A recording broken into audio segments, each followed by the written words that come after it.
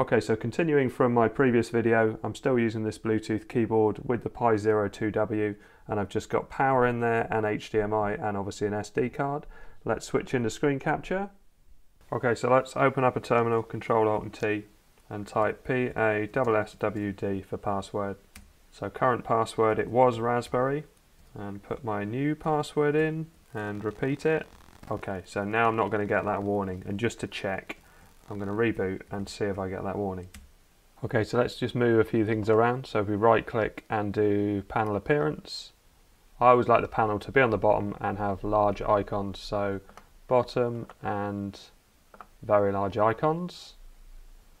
It seems that you still can't change the color. So you can change the color of the bar, but you can't change the opacity of it. And I like it to show the background behind it, but I guess that will come in a future update. And let's right click on this bar and we'll add a few things. Let's click on add temperature monitor and add and CPU frequency front end so we can see what we're clocked at. Now let's do a couple of things to speed this up. So if I click down here, go to preferences and screen configuration, click configure, screens, HDMI 1 and resolution, and let's drop it down to 720. It makes a big difference to performance. And click OK to hold those settings. Let's also overclock a little bit. So sudo nano /boot /config.txt. And I'm not going to use a fan on this one because I understand that lots of people won't have a fan. I do overclock higher than this normally, but I'm going to go with 1200. And if we get rid of the hash, it enables the line. But we need to supply a little bit more power. So over_voltage equals 4 will supply enough power for that overclock. So Control X and yes, and enter to save that. And let's reboot. Let's see how many updates there are. There's only one. Now last time I tried Chromium, the default web browser, it was terrible. I'm going to try it again. I haven't enabled Zram, I haven't done anything extra apart from the overclock, so let's give it a try. I couldn't get it to work at all in the early stages of the Pi 02W and Bullseye. Well, it looks like it's launching. Yeah, so let's do the first thing, which is let's install PiApps.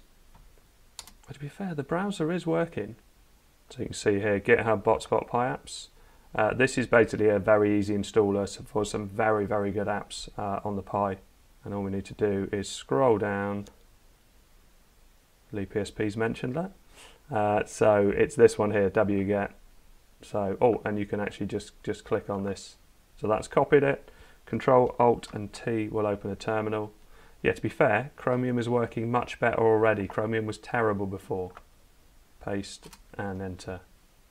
Okay, that's all done. We can shut down the terminal and close down the web browser. And let's just see that it's there. So where is it under accessories, PiApps? Now what if we want PiApps to be on the taskbar and a few other things on the taskbar? Let's right click on one of these icons. Application launch bar settings. And you can see here we've got various different things we can add. So if I go into accessories, click on PiApps and add, you can see it's added it to the bottom there. Is there anything else I would like to add at this point? Yeah, text editor I often use. And that'll do for now. But if there's any like preferences or something that you often use, so say for instance add remove software, that might be a good one to add on there. And then close that down. So now let's get Zram to improve the performance of the Pi. It uses better RAM usage, although it is seeming to be better on Bullseye so far. So let's do a search for Zram and Pi. Yeah, it is a slow browser still, but it is definitely working a lot better. And so the Hayden James one here, click on that and scroll down. And all you need to do really is this. So we'll do this first bit here, git clone, copy, and again Control Alt T to open a terminal, pop that in and hit return, and then copy the next bit and paste that in. And as you can see, Zram swap service installed successfully. I'm going to reboot. I'm not sure if you do need to reboot, but let's do it anyway. Now, unlike my previous video where I had sound through the TV, this monitor doesn't have sound. So if I turn on my Bluetooth speaker, press and hold the Bluetooth button. Ready to pair. That's now ready to pair. I can then search for that on the Bluetooth bar, add device. This particular Bose speaker is a bit weird because it sometimes comes up with two different Bluetooth. One is to control it, one is just for sound. And you need to pick the sound one. Click on Bose sound link. I know it's the speaker one because it's got an image of a speaker. The other one comes up just as a Bluetooth device. Hit pair. So now if I go down to the sound option and right click, I can pick Bose Revolve sound link. Connected to Raspberry Pi. So let's use PiApps to install a few things. If I go into Appearance, there's a nice one in here called Lightpad. So if we do install, okay, so that's all installed, so we can close that down, and we can close down PiApps for now. Go to the start, and under, I think it's accessories, yeah, under accessories you can see we've got Lightpad, which is basically a launcher, which is something that Raspberry Pi OS I think lacks. So if we right click on any icon, Application Launch Bar Settings, go into Accessories, find Lightpad and add, but let's move it because I don't like it there. I would rather it was right over here. So let's click on it and hit up, and you can see it moves to the left. Okay, so let's close that and let's hit it to show you what it does. So you see it gives you quite a nice overview of all the apps that are on here, but also if you wanted to use some sort of settings, if you click in here, so if I start typing screen, you can see screen configuration comes up. If I start putting app in, you can see various different things come up. I like the way that you can easily go to something if I press escape rather than having to do this, start, accessories, because some things I don't think are necessarily in the most logical place. So preferences and add remove software always seems like it's in a weird place to me. Let's launch PiApps again because I want to put a faster browser on because Chromium is still a little slow. So we go to Internet, and I was advised to try Firefox as well because Firefox is supposed to be good. You can see Browsers has got its own section on PiApps. So let's do, well, I'm going to do Puffin first because I found Puffin works really, really well on the Pi 02W. You can see my temperature's going up while it's working harder, but 60, 61 is no worries. Okay, so that's all finished, so we can close that terminal. And while we're here, let's do the Firefox rapid release. Let's install that as a browser as well. And if we hover down here, you'll be able to see that because it's working harder, it's working at 1200. Actually, it dropped down to 800 then, so it wasn't working that hard. There you go, back to 1200. Okay, so Firefox is installed now as well. So if we go down the bottom,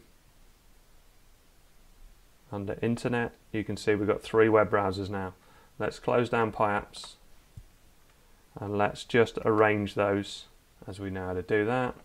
Internet, so it wasn't showing up then for a second. Right, let's add Puffin and let's add Firefox as well, but let's put Puffin further up because I'm pretty sure that's the one I'm going to use, and I'm actually going to get rid of Chromium for now.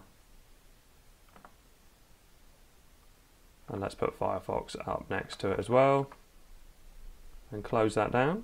Looking nice down here, and it's later on in the day and there are more updates available, so let's show the updates. Yeah, things keep getting improved. Okay, that's all up to date now. So let's just show you what I found with the Puffin browser. So if I launch this for the first time on this system, let's just do a search, Hot UK Deals, as it's Black Friday. And click on that. You can see that as a browser it's nice and fast. Now it annoys me a little bit that it comes up at 150% all the time. So if you go into Preferences, I think this saves. So it's under Content Settings, you can see it says Page Zoom. So I'm going to change that and I'm going to drop that down to 100%. Because especially on a 720, that's fine. And on Startup, continue where you left off, it's fine. Search engine, I'm going to go with Google. And hopefully that saves as is. But I think you can see that the browser itself is pretty swift and works really well. Now I did notice that on YouTube, and let's see if it's still the same on this one, the tearing was really bad. So if I do a search for Lee PSP Video HDR, I found that it plays alright at 480 resolution. Can hear my Bluetooth speakers working absolutely fine, so it would let me go to 4K there.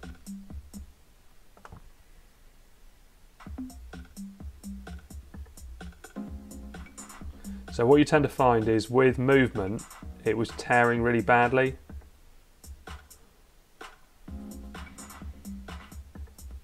well, it's really skipping and not very good. I don't know if this is because it's the first time it's been run.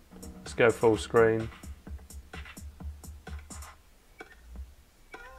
Yeah, so really bad, and you could see a bit of the line of tearing. You kind of need something to, yeah, like that. You get like a vertical line. It happens when the camera moves fast, and for some reason it's still not playing. I would say that's still not playing at 480. It might be because I'm really close to the monitor. But anyway, the tearing is bad. I found a way of fixing that tearing, and in fact, it's actually a video I did ages ago. Must have been this one. Here we go, this one here, sudo remove, auto start. So let's pop that in a terminal. And it deals with a component that manages the desktop, and it seems to make a difference even now. So let's hit return on that. That's done. And then reboot. So I feel it's made a little bit of a difference, but I'm still getting some tearing. I'm going to switch over to the previous version of Raspberry Pi OS, which is Buster. This is Bullseye, the latest version, because I think I had better results on Buster. Okay, so this is Raspberry Pi OS, but this is Debian 10, which is the version called Buster, not Bullseye, which is what I started the video with, just to show you how Puffin performs in this, because I believe it definitely performs better. Let's just close some of these windows. Let's just do a search first for Hot UK deals, just to show that I think the web browser just feels snappier, and this is the same overclock and all the same settings I've used on this, but it's just using the previous version of the OS. So as you can see, it looks pretty snappy. Let's do that same YouTube search and click on that. And if you want to know how to install Buster instead of Bullseye, so go for the older version, it's in this version of Pi News. I put it in there. There's a little tutorial at the end that shows you how to do it. Click on that. And it starts playing quicker anyway. But it definitely looks a lot smoother on this, looks crisper. And when you see this bit, which suffers from the tearing really bad on Bullseye, on Buster with this fix, with the tearing fix, it works really well. So yeah, interesting. I would definitely say at the moment you're still better off with Buster. Even though Bullseye keeps getting regular updates, I've had 2 different ones today, it's still Buster is the one for performance on the Raspberry Pi Zero 2W. Anyway, I hope all this helps. Thanks very much for watching. Please like and subscribe.